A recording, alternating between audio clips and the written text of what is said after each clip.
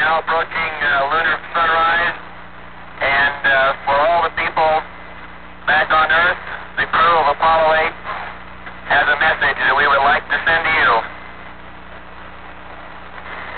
In the beginning, God created the heaven and the earth, and the earth was without form and void, and darkness was upon the face of the deep. And the Spirit of God moved upon the face of the waters. And God said, "Let there be light." And there was light. And God saw the light, that it was good. And God divided the light from the darkness.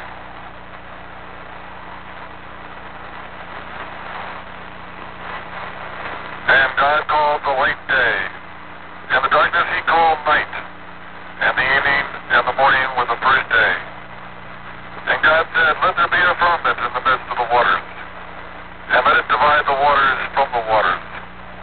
And God made the firmament, and divided the waters which were under the firmament from the waters which were above the firmament. And it was so. And God called the firmament heaven, and the evening and the morning were the second day.